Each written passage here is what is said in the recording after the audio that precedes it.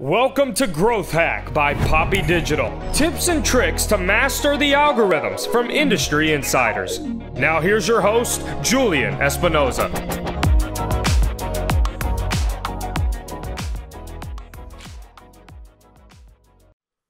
Welcome back to Growth Hack, where we break down marketing channels such as Google, Facebook, Instagram, and show them how to make them work for you.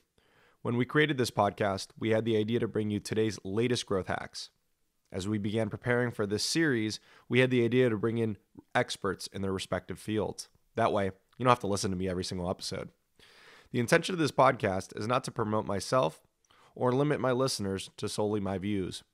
We wanted you to hear from people in the industry who are masters in their own craft. The process to find these guests have been cumbersome and long. It would have been easy if I would have just scrolled through my contacts to see who I knew, but I did not want to limit the audience to my network. I've searched far and interviewed guests personally several times before having them come on the show.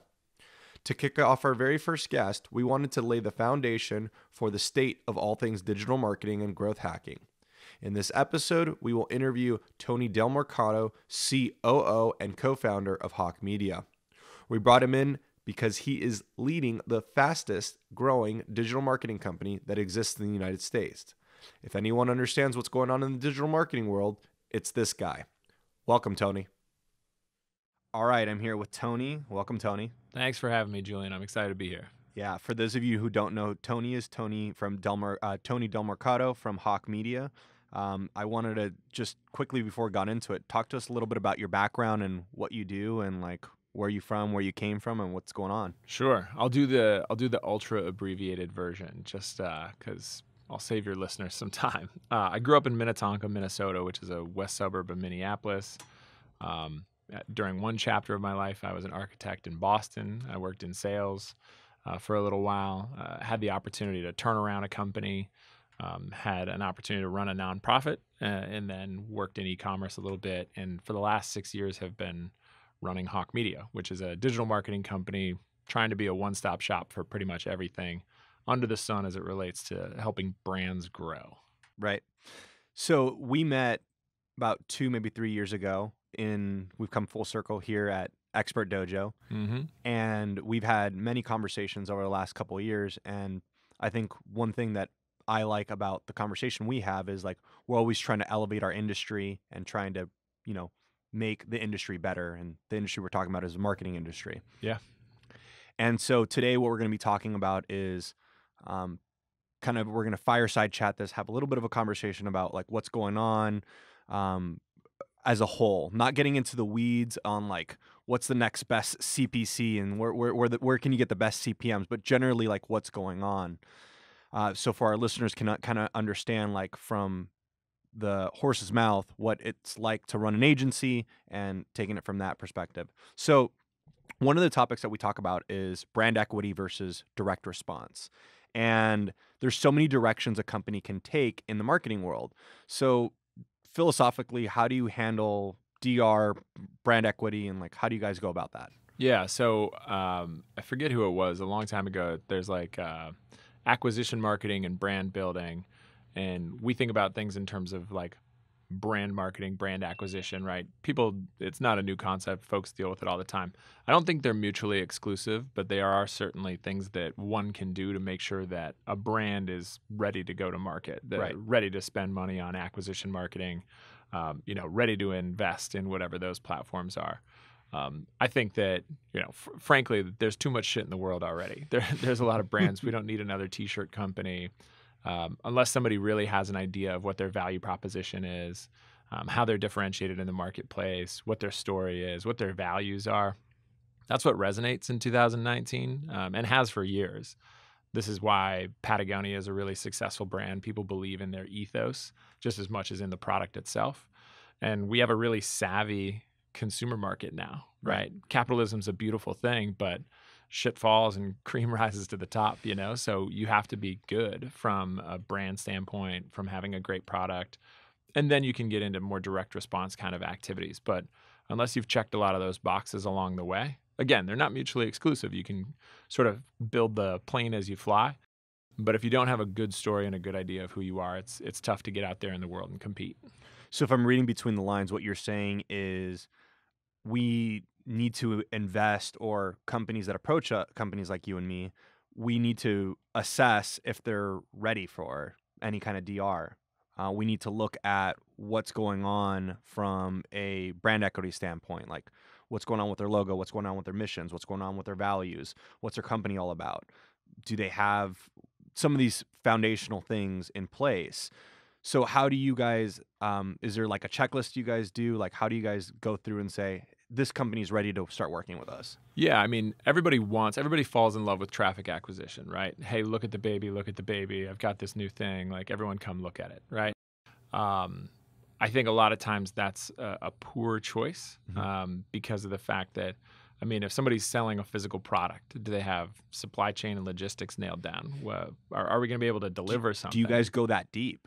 We certainly look to understand those things just so that we don't get surprised somewhere down the line, right? Now, we're not a 3PL or something like that. We're not providing those solutions. We've got partners that do, so we can say, hey, look, this looks a little wonky. Let's get this shored up before we drive a bunch of people to your restaurant. You don't have any food. So making sure that side is dialed in. Having a brand identity, just knowing who you are, I think is really important. Can I swear on this? You can. All right. I had an A&R guy in the music business a long time ago say, like, why the fuck should I care, right? You're a kid with a guitar, and sure, you sing and do this and that, whatever. So are a million other people. I think in free market capitalism, especially in e-commerce, it's even more challenging, right? Like, why should someone care about your shoes? Oh, imported leather? Neat, right? Their revolutionary design? Probably not, right? So really understanding how you're differentiated in those sorts of things. If you can do that before working with a marketing company and being strong, that's helpful. If not, folks like you and I are happy to help shepherd people through that process and dial in what their values and mission are and so on. But yeah, I think that stuff has to be done. And then tactically, mechanically, if you don't have a website that's ready to convert, right? If you don't have anything in terms of, email capture or automation and sort of lifecycle management around that stuff, there's lots of companies out there like ours that will help with those sorts of things. But the more infrastructure you can have and sort of be sound before you just fall in love with the idea of bringing new eyeballs to your brand, Right. The better. I think it just pays dividends. I always talk about not getting into the weeds, but I like to get in the weeds. Fine by me, man. So when you talk about, you were talking about e-commerce, and you mentioned this company's got better leather, right? Mm-hmm. So can you give us, our audience and our listeners, an example of what we don't mean and then what we do mean? Yeah. Okay. Good one. I'll just use ubiquitous examples because they're easier, right? So if you're a company like Warby Parker and you're allowing somebody to try on glasses at home and you make that process really simple for people, okay, there's novelty in that, right? They're not differentiated on the quality of their glasses or those sorts of things. They might suggest that the price point is more competitive because they're direct to consumer and yada, yada, yada. But what's interesting about that brand is this opportunity to do it independently. So that's a novelty, right? That's something new. You can make a case that that's an improvement. Now, in my case, I have a giant gourd, so Warby Parker doesn't make anything. I've had them send me 15 different pairs of glasses. I'm like, send me the widest stuff you have. So for me, I'm still a consumer that has to go in to get my glasses from an actual place where I can go try on 50 of them, make sure I don't look like a dork. But that's a good one, right? If someone says, we offer the exact same product that you're familiar with, but you've never heard of us and we're 20% less, the switching cost for most consumers is such that probably won't happen. For me, that's not necessarily a great differentiation, right? Unless you've already got some brand support there.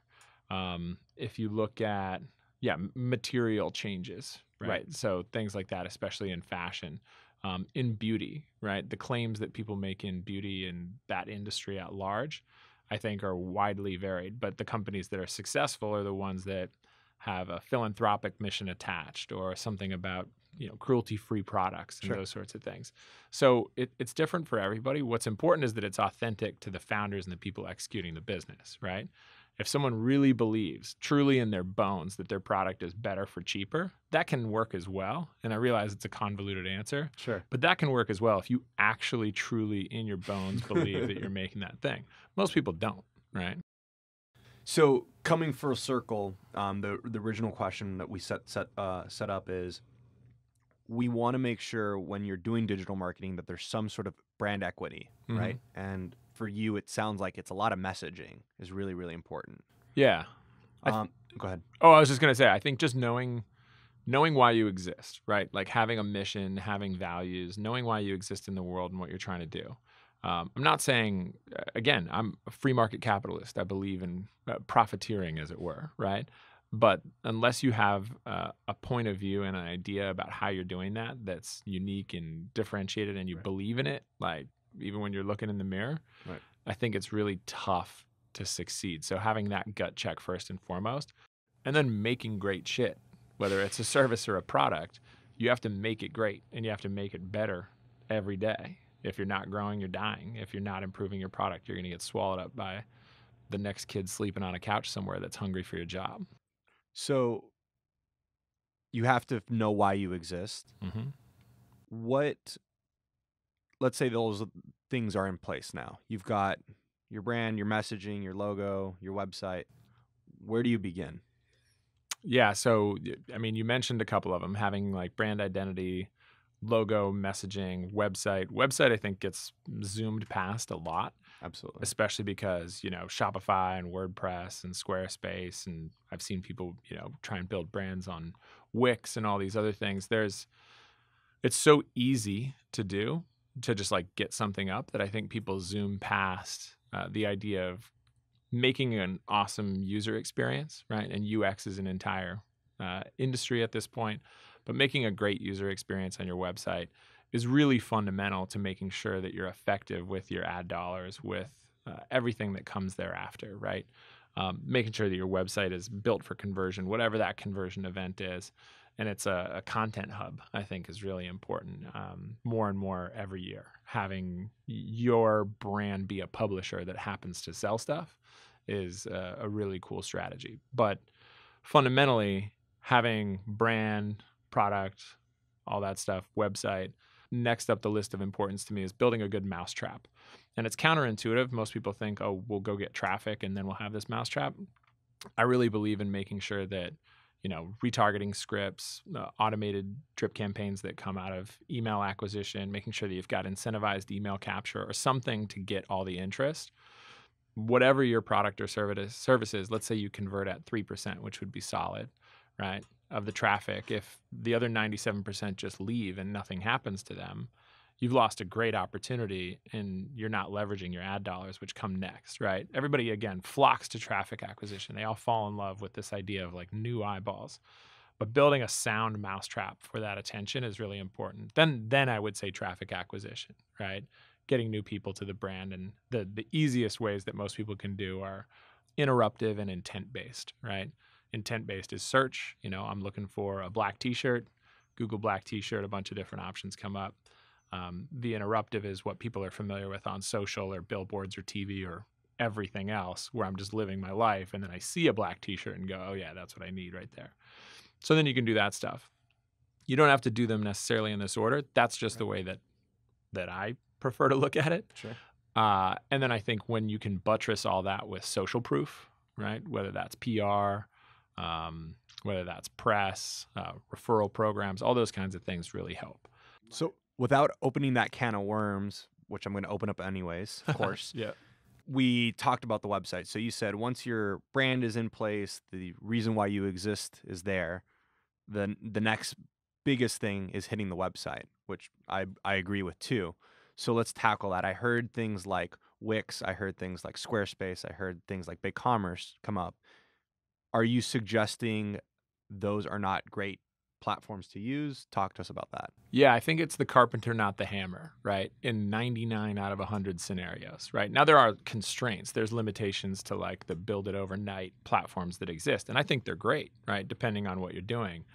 If they're not done with intent, if they're not done with like, I'm sure you've experienced this. I can't tell you how many times I've had clients over the years be like, oh, this template looks great.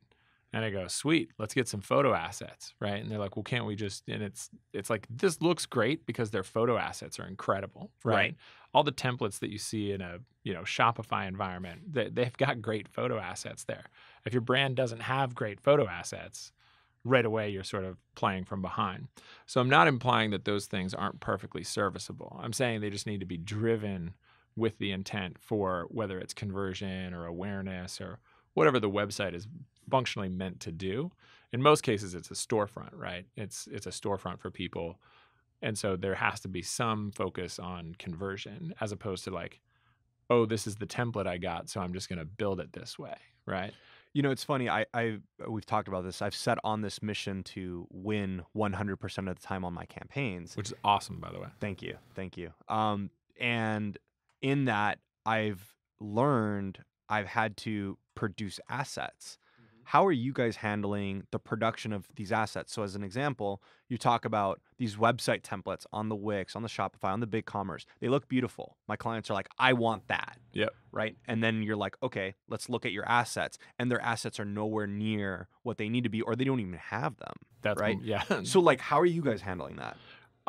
So we offer to do that for them, right? At a fee. We're in a fortunate position where the business I run has lots of people and also departments that can go out and knock out this stuff. We have a photo studio in our office. We have great photographers. We can go knock out great creative assets for our clients.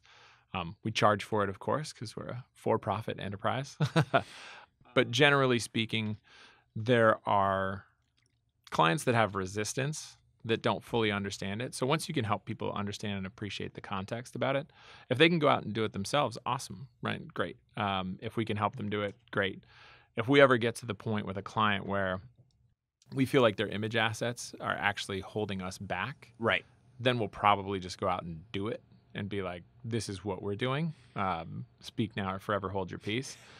But what's great about photography, I think, is that in whatever city you're listening to this in, there are great photographers, great contractors that can go do killer work, send you the raws or can edit it or whatever. And like, you can have great image assets anywhere in this country for not a ton of money. And if you're not investing in that, you're dumb. It's okay, you guys, you heard it. You're dumb. Okay, so here's the interesting part, because I'm going to add this layer to it. So what I've experienced on my end, we're becoming not only just a marketing agency, we're also becoming a production company too, which is a whole nother animal that I don't want to tackle. Yeah. That's a private conversation. Sure. But what I'm noticing is I have some great photographers. I've had some great freelancers, but they don't know Instagram. They don't know Facebook. They don't know Snapchat. They don't know Pinterest. Yeah. And so what's interesting, and then let alone they don't know website.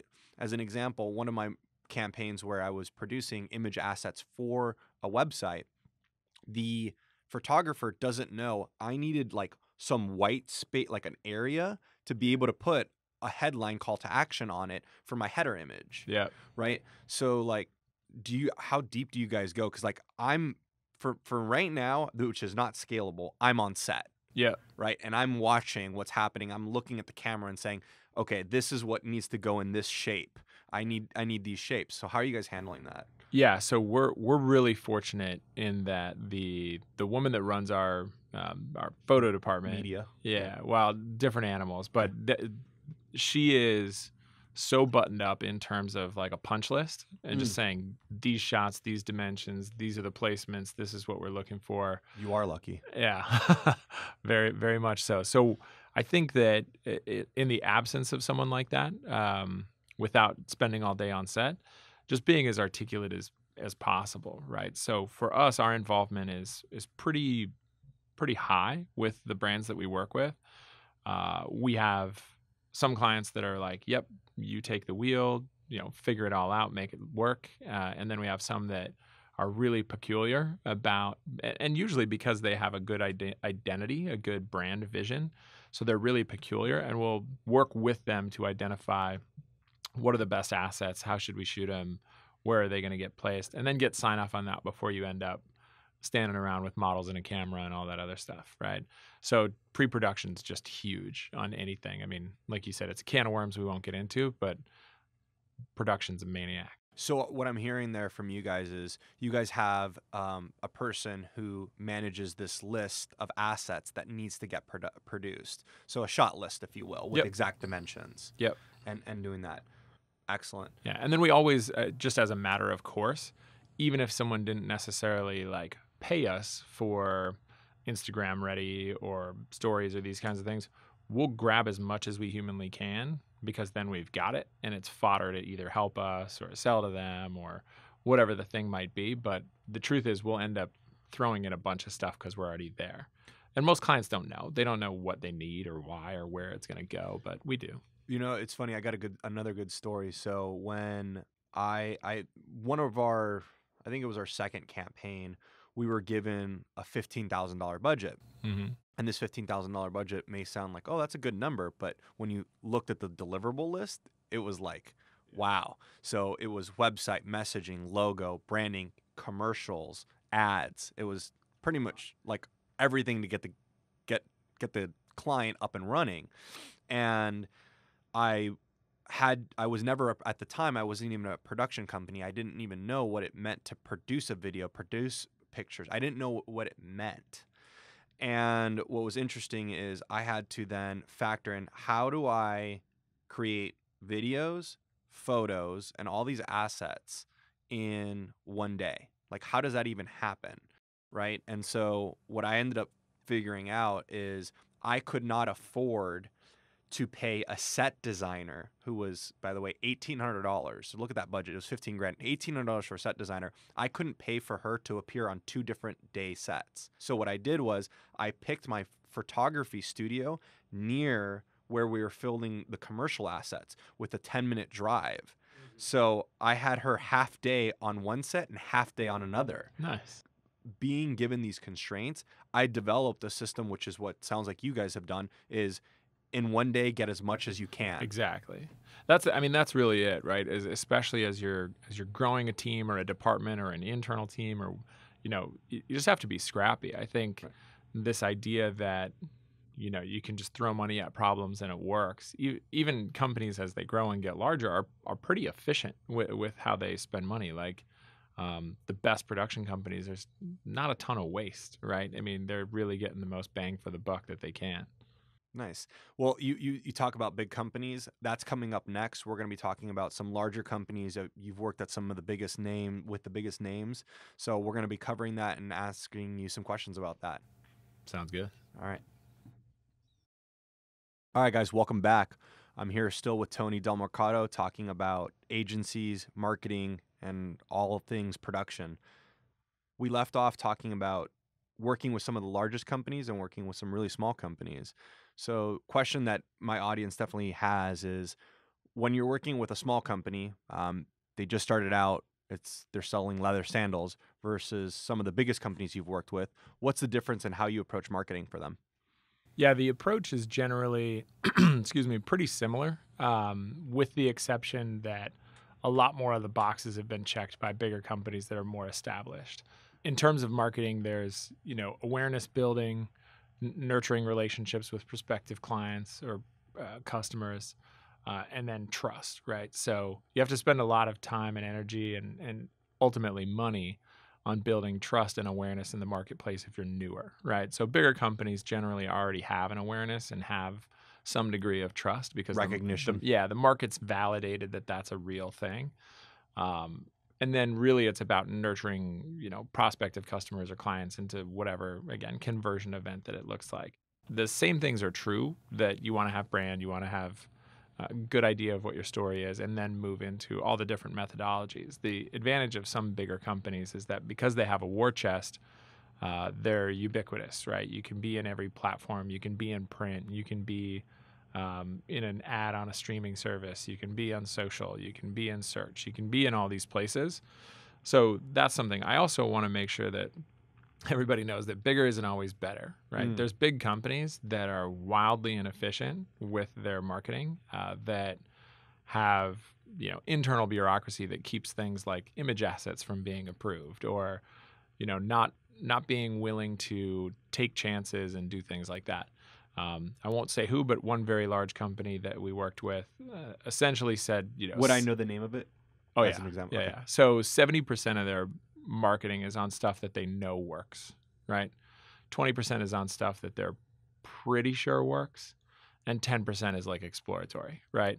Now, if you're a newer business, you probably iterate faster. You're a little bit more, you got a higher risk threshold. You're willing to throw some shit against the wall and kind of see what sticks. So I think there are some bigger companies that are a little bit more entrenched, that if they don't innovate and if they don't keep things going from a marketing standpoint, it'll be hard for them to keep up. But in general, the practices are universal. Now, there's some great companies that aren't necessarily big, and there's some big companies that are great, obviously, from a marketing standpoint. The ones that the great companies do, and this represents a lot of big ones, is they just have a longer term view, right? They're not looking at, I think when you've got a newer business and you're trying to enter a new market or win over new customers, there's a tendency to look at, daily return on ad spend and what's my campaign return on this over the course of a couple weeks. And we've worked with a number of newer companies that, what do you sell? And they say X. And what's the typical purchase cycle for that? And they're like, I don't know, 40 days. And they're still looking at like 7-day returns on ad spend. It's like, well, we just talked about this, right? So larger companies and better companies from a marketing perspective tend to have a longer view, right? Not as concerned with specific channel attribution, more concerned about general overall growth and lift over longer time horizons that factor in purchase cycles and blended CPAs and all that other fun stuff. So I think that bigger companies aren't always better, but when we think about marketing, we definitely are fortunate to be able to like look at things over a longer time horizon and be more omni-channel, kind of a cliched term, but that's the idea. So that leads, I have 2 questions for you. The first thing is that big company that you're talking about that you can't reveal the name, they have 90% of the things that they do, they think are going to pretty much work. And then 10% is exploratory. Yeah. So the first question is, talk about that ratio. And then the second question is, let's start there actually. Okay. Yeah. So the ratio would be like, if we know 70% of our ad dollars have always gone through this TV agency and their creative department and this and this and this, and we just know that TV works for us in these markets with this creative doing these things, so that's what we're going to do, right? 20% is, can we use, and by the way, in our case, we represented the 10%, right? Right. We weren't the 70 or the 20. We were the 10 that was, let's see, right? Which is a fun opportunity, especially, as a growing marketing company and trying to make inroads with some of these places. That's great for us. So, the 70 and 20 are just things that you would think of that larger established brands, TV, print, in-store experiential kind of stuff. They've got a good mix of digital and physical presence. So making sure that those things talk, paying attention to social. I think we'll talk about this more later in terms of like what's next.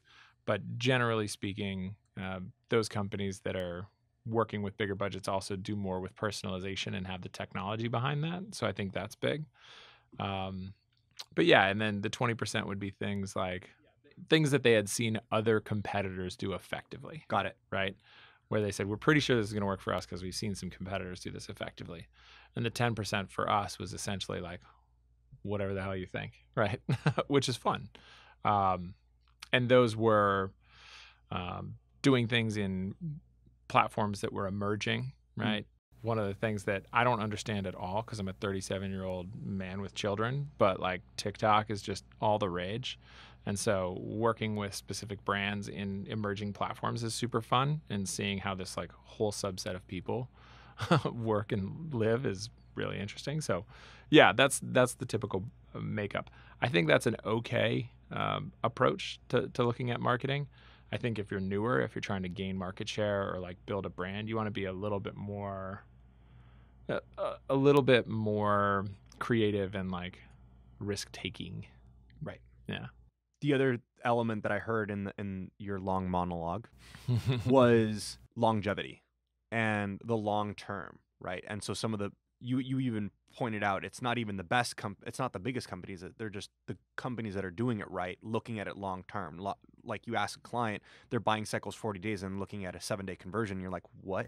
How does that even make sense? Like your clients don't even buy in 7 days and you're looking at your metrics. So these companies that are looking at it long, I think the question that I continue to have, because I think I'm still trying to figure it out too, is like, when is it the right time to start at least running traffic, right? Because we talk about, you always start marketing, but like when you start running traffic, because the company may not have the capital for the long, right? So talk about us.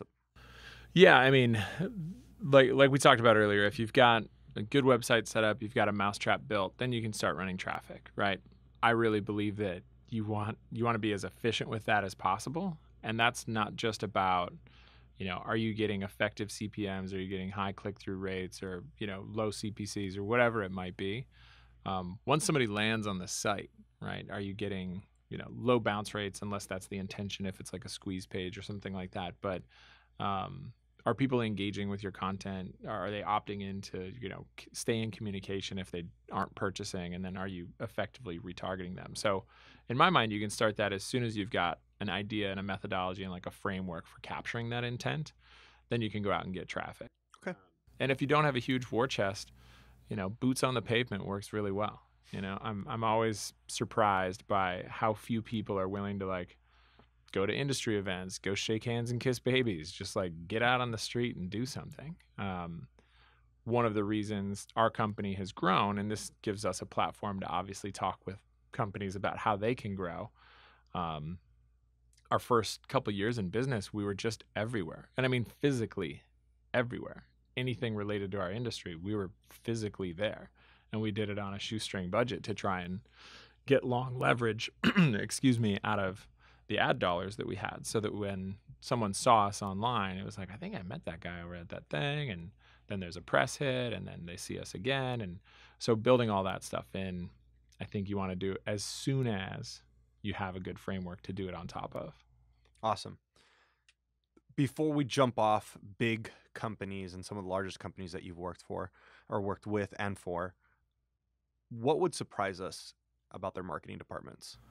I think the most surprising thing that I've experienced are that they're not that different, right? They're challenged by the same things, right? Rising CPMs hit everybody the exact same way. I think that in the good companies, they're like a well-oiled, matrixed sort of creative hive mind. In the poorly oiled companies, they're bureaucratic, and stuff stalls out and dies, or it doesn't get turned fast enough. I find that, again, a lot of big companies come from a scarcity mindset, or like from a place of fear. They don't want to lose position. They're more focused on not losing position than they are on gaining position. I think having that like abundance mentality and just constantly trying to like grow and grow and grow and grow and grow is really important. And for some reason, people get big enough that they sometimes forget that. But by and large, there's more similarities than differences. And we were talking during the break actually about some of our marketing efforts. And we're not a huge company. We're not as big as some of the companies that we've worked with. But even during the break when we were talking, it's like, yeah, this thing that we're supposed to be doing just kind of fell off because we're doing these other 95 things. Right. When you only have the budget to do 5 things, they're all top of mind, right? So larger companies as they scale, if they're doing 90 different programs to try and build awareness and trust and nurture clients through, you can lose sight of them. Got it. So let's leap into the next segment of our conversation, which is discussing the future. So right now, social media ads are huge. Everyone and their mother is running a social media ad, right? Yeah.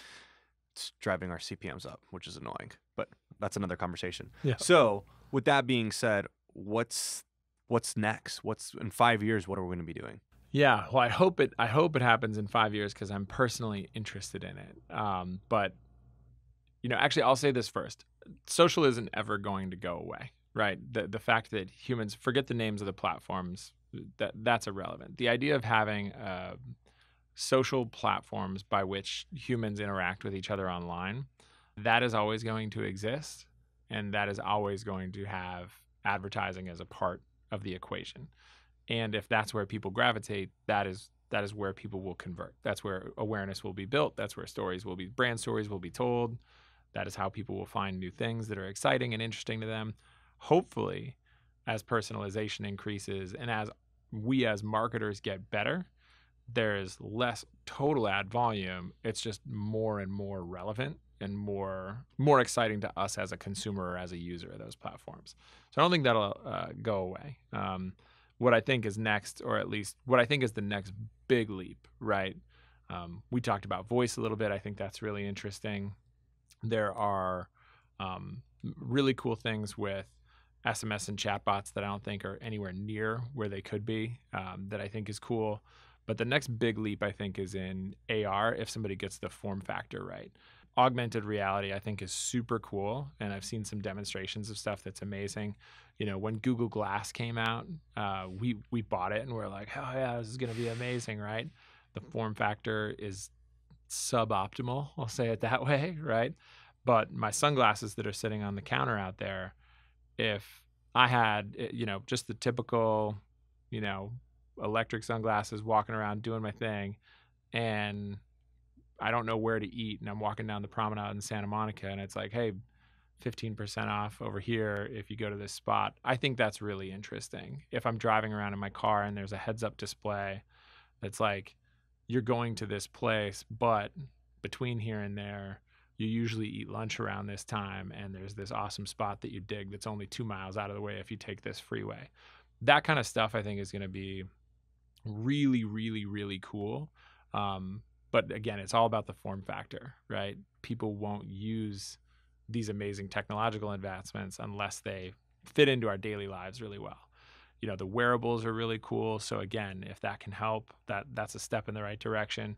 So I'm not a hyper technologist, but I think that whoever figures out how to make these things roll into our daily lives in an easy way is going to be an amazing advertising vehicle. You're talking about the real world version of Jarvis. Yeah. Exactly, right? So you bring up an interesting point. You're not a technologist, and I'm not a technologist. And I think when my outward messaging with clients is I have two outward messaging things that I say constantly. I want to win 100% of the time, and I'm not on the bleeding edge. I tell every client this. I'm not on the bleeding edge. I'm not the guy that knows the latest hack on Facebook ads. I'm not the guy that knows the latest thing on TikTok. I just started getting into Pinterest e-commerce, right? So I'm not that guy. I'm the guy that's one or maybe probably closer to 2 steps behind the bleeding edge, that has seen that's read the case studies that these things are working, and I'm implementing what's working. That's who I am, right? So how do you guys factor in, like, so you threw out TikTok, right? We know that platform's growing. We just got to figure out how to make that work for our clients. How do you guys factor within like latest technologies that are coming up, considering you and I are not technologists, and knowing what our agency is going to look like in the next 3 to 5 to 10 years? Yeah, so it's a great question. I think that having high tech people around is super helpful. In my case, there's people that would claim that they are on the bleeding edge of all those things, and they're the ones, you know, cutting a path through the forest and figuring stuff out and breaking it. All of that is predicated on clients' willingness to be part of that bleeding edge, right? If someone said, you know, it's almost like an investment portfolio strategy, right? Depending on the investor, they might want a lot of blue chips and high risk and, you know, big returns maybe, but we'll see. If they don't, we would never take a client's resources and then deploy them in a way that's unproven, unless we were super transparent about it and say, hey, look, we don't know, but it's cool. We got a thesis. We'd love to test it. So for us, I think that having a good mix of that, like I said, almost like investment strategy, where you're thinking about how things can evolve and how cool stuff can be used, and giving it the credence to at least check it out. We also, with our own brand, just check out new stuff as it comes up, just so we know, so we can be in the conversation. But we also tend to be fairly practice-driven, right? Standards and practices and SOPs about how we go about our business, because at the end of the day, we want to drive a result, and we know that there's some predictability in doing things this way. As a business, one of our goals is to become more and more technology-enabled. So if a typical marketing person or marketing company, it's 95% of the work is done by them and 5% is enabled by technology. We want to be at 80-20 by the end of 2020, and then try and tick 5% off of that essentially until there's a technological barrier to us doing it less. I like the idea of humans leveraging technology, not replacing humans with technology, which is a way separate conversation that we can have. But we have to be looking at tools that are in service of marketing initiatives in order to do that, so that we can continue to be creative and thoughtful and strategic, leveraging these great tools that are coming out all the time. Is there anything that's exciting right now? So we talked about TikTok, which I haven't delved too deep into it, but is there anything exciting out there that your ears are perked up about? Yeah, for me, the stuff that's exciting is more operational. It's more about company management and those things these days. I'm sure there are a million things out there that are really, really cool from a marketing standpoint. I'm honestly not that hip on them these days. But there are really cool tools and technology out there that exist for running a company that I'm a pretty big fan of. Throw them out. I just came across a company, I guess it was like 6 months ago, called Gong. And it listens, it's basically intelligent natural language processing for calls, right? So all of the calls that we have with our prospective clients and with our current clients get recorded just as a matter of archiving. Helps us, helps them. But now we run them through this thing called Gong, which we can identify keywords, phrases, things like this. It'll spit out reports and alerts.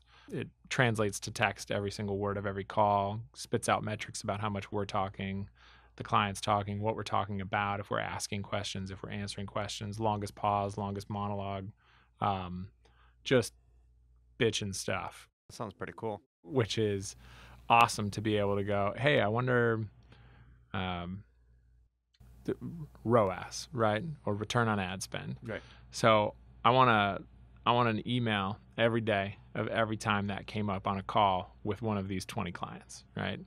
And it'll just send me an email with the snippet of text where that happened. And if I click on it, I can go listen to the context of that call around, a minute or two on either side, or I can listen to the whole call. And I can hear how we're describing return on ad spend to our clients, which is great because most of them want to see it, daily, weekly, et cetera, but they might have a purchase cycle of 40 days like we talked about earlier. So helping clients to understand and frame how they're looking at the results of their marketing it's a great tool. That's pretty cool. I mean, I don't know how helpful that'll be from a marketing standpoint, but I feel like our audience would appreciate a tool like that. So what is it? What's the website? How do they go to that? I think it's gong.io. .io, okay. Something like that. And by the way, Gong didn't pay us to bring this up. No. It's the coolest thing that I've touched in a while where I'm like, whoa, That's awesome. Really, really cool. That's awesome. So you and I talk about elevating our industry, and what we mean by that is there's a lot of ways and there's a lot of different ways to make sausage, right? And so how other people are making sausage versus how you and I are making sausage. I mean, we make it differently, but philosophically, I think we agree on a lot of cool things. Yep. And so talk to us about that conversation. Yeah, I think the marketing industry, I mean, what you're doing is rad because you're saying, I want to win 100% of the time, right? There's a framework that you've set and said, I'm going to evaluate the brands that I work with based on these things. And over the course of this campaign with these terms, I'm going to get a positive return 100% of the time. That's where I'm going to stick my flag in the ground. That's awesome, right?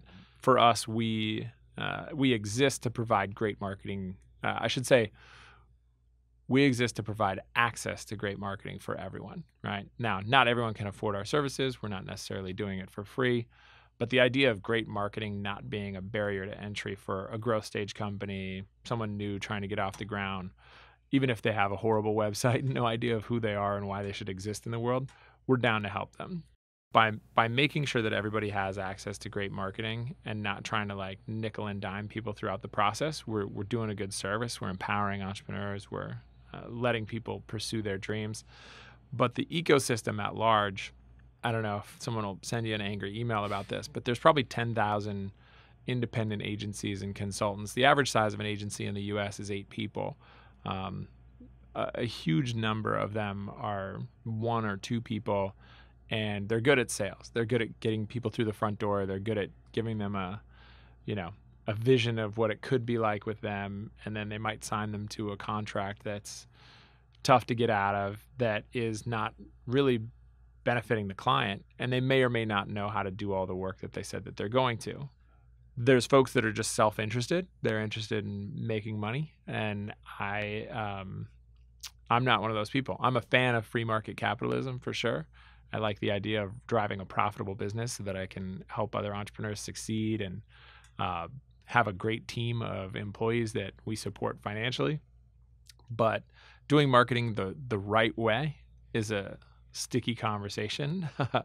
I think just doing things ethically, doing things the way that you would do it if it was your own money, looking at whether or not you're actually driving a client's success. Like if you sleep well at night knowing that you're taking care of the people that are, giving you money, I think that's what it's all about.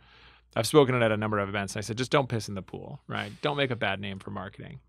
Last thing on that, I was at Content Marketing World this year, and what was her name? I want to give her credit. Katie something. She said, she showed a slide, and marketers and advertisers are regarded more poorly and trusted less than used car salesmen, than the U.S. Congress, than virtually anything else that you could possibly poll for. And that's a function of people being shitty out there. And so I think that our industry at large needs to elevate. So I'm glad that you're on the same page. Right. So with that being said, what would, if we had, 100 of these agencies in this room, what would be the outward message you would say? Man, it's a great question. I think the biggest thing is like, quit promising that you know how to make this work, right? You're a different case because you're pre-qualifying a ton, right? Now, in your case, if you're pre-qualifying a ton and you're saying, I know exactly what this brand is, I know what their story is, they've checked all these boxes for me, so I'm confident enough in my game on a campaign basis that I'm going to win for these guys. That's great. But for folks that are out there sight unseen saying, oh, we get 4x return on ad spend, just come work with us. That's so fucking lame, right? If you had a magic box, you put $1 in one side and got 4 out the other, that's all you would do all day, right? You wouldn't need clients. You wouldn't need to be out in the world marketing. You would just put your money into this magic box that you know how to work and get 4 more out the other side. So that idea of promising the sun, moon, and stars, it just hurts us as an industry. It pits us against each other, right? And I would also say that, it's kind of a challenge to the industry at large, but some level of professional certification, right? You can't run a law firm without passing the bar and being licensed in your state, right? Marketing doesn't have anything like that. So I think it'd be cool to try and figure out. I like that you bring that up. It's funny, LinkedIn just released under skills, verified skills that you can take a test on, and they have not, I'm checking very frequently, they have not approached marketing. Yeah. But they've definitely ddone things like JavaScript, right? C++, Sure. Yeah. right? So you can do that. But I had never thought about it that way, but you're absolutely right. We are being asked to create an ATM machine where you put in $1 in and it spits 5 to 8 back, right? Depending on their margins. How valuable is that ATM machine to someone, right? And how do you build an ATM machine that gives you more money back than you put in? Yeah. My 2 cents, if I had 100 agencies in this room, is that I've worked at agencies where they're providing singular services, where they're providing maybe just social media ads, or they're just providing SEO, or they're just providing these singular assets or singular channels. And I think my thing is, at least today, I haven't seen one agency to do that well without tackling the other parts of it, right? Tackling the website as well, tackling the assets. How do you do good Facebook ads without ad creation, right? Without video ads, without these messaging, right? So I think cutting out all the agencies that are just providing ad buying services or organic SEO services, I think there's a bigger thing that needs to be looked at. And that's why I created the company that I created, which is tackling the big thing, which is when you and I talked about, is strategy. Yep. There needs to be strategy here, Yep. right? And going and just doing an SEO campaign like in 2019, good luck. Yeah. Yeah, absolutely. I think that it's interesting, even in our business where we provide all of these things, as we've grown, originally it was, okay, we've got someone that does Facebook well, someone that does email well, someone that does like influencer marketing and kind of community management well, someone that does strategy well, and someone that does websites and like creative assets well. And then multiply that by a bunch of people as those departments have grown and kind of backfilled under that. And we, at times, what we're working really hard to avoid is it can feel siloed. It can feel sort of departmentalized. So breaking those walls down and making sure that our content department isn't independent from our ad creation, right? Because obviously we've got great copywriters and people that understand how to process all this information. And so making sure that everything is in lockstep from a marketing standpoint is really hard, first and foremost. And there's not that many companies, like you said, that are looking at the whole picture. So yeah, great thought. Thank you. All right, Tony. Well, I appreciate having you here, and thanks for coming in today. My pleasure, man. All right. See you guys later.